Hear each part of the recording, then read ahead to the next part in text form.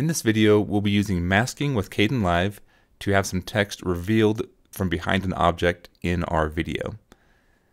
We can do this a couple different ways. So here's another example of a car revealing the text. But for this one, we're going to be doing this tree video clip. We'll drag it down to the timeline. And this is just a camera moving, panning past a tree. And we want our text to be behind the tree and then show up as we kind of come around it.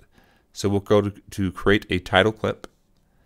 And we could really reveal any object, but in this case it's text. So we'll create a title clip, we'll just type the word forest, and then we'll make sure that this title clip is the same length as our video clip, or at least the portion that we want it to be revealed at. And we can transform this text to make it a little bit larger if we want to. And then go up in the search bar here and type in mask under effects, and we'll drag this rotoscoping mask over top of the text clip. And so what this lets us do is draw a mask on top of this text clip, and it also create a key frame. So the first point that we draw, we'll get to the point right where the text is about to come out of the tree, and we'll just draw sort of a box around the text. And then we'll change the alpha operation to subtract, and then we can go to the point where we think the text is going to be completely revealed. And notice we don't see anything until we adjust the mask. And then by adjusting this, anything outside of it will be visible since we did the subtract, and anything inside of it will be not visible. And then we can just come over here on the timeline, and it created a keyframe for us automatically, but it wasn't exactly perfect.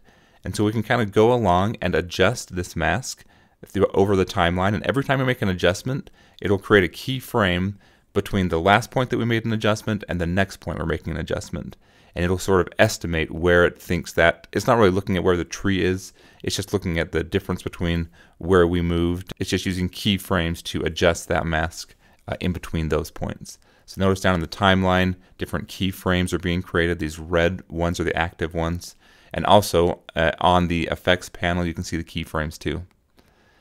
And with this clip, it's fairly easy because it's moving at a constant speed. So the masking isn't incredibly difficult. If you want to follow along with this exact video clip, you can find a download link for it in the video description. Once you get to the point where you feel like the masking is done pretty well, you can go ahead and play your video. I hope this video has made it a little more clear about how to use the masking to reveal objects in Kdenlive. If you have any questions or comments, please leave them below, and I look forward to catching you in the next video.